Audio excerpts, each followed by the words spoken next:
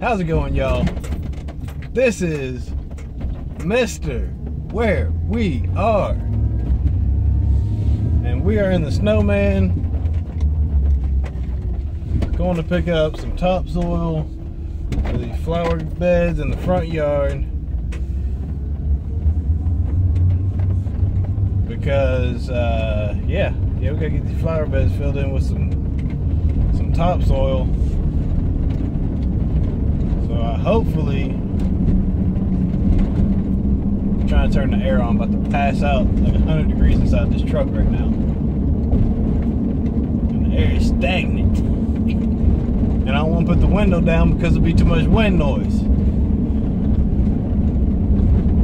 And that is from the cracked screen on the phone. Y'all already know that if you watched the last video. Anyway, heading to pick up some topsoil so we can get this stuff done on the landscaping beds in the front. The donut bed, the 2-level raised garden bed, the whatever you want to call it bed. Thought I was recording the whole time, was recording nothing. We're out here picking up some topsoil. I think here's what I need right there. Should be over here in a second to get loaded up.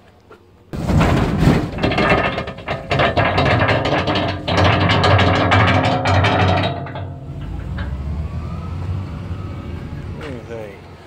And do one more scoop? Yeah, no problem. We'll do one more. Because this is the snowman.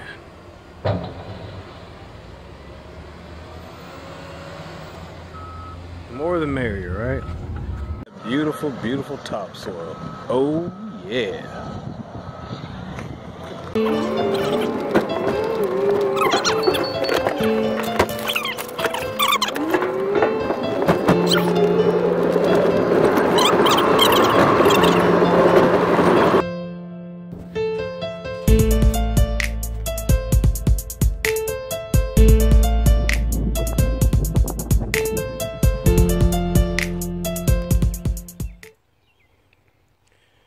All the topsoil, magic soil, or whatever this stuff's called, in place, and we're gonna go ahead and add those guys, petunias, I think, something like that. I don't remember what I bought. So yeah, anyway, we're gonna go ahead and add those to here and to that one, and then we'll call it a wrap because the sun is going down. Look at that sunset. This is one of the beds after the rain. Just kind of sell the topsoil, mulch, magic mix in there. All the blooms are in. Got marigolds up top, petunias on the bottom. Got a little bit of straightening out to do down here in this corner on the bed. I bumped that with the lawnmower. And then this is the other bed over here. Same thing. Got petunias, 2 colors on the bottom, marigolds on the top.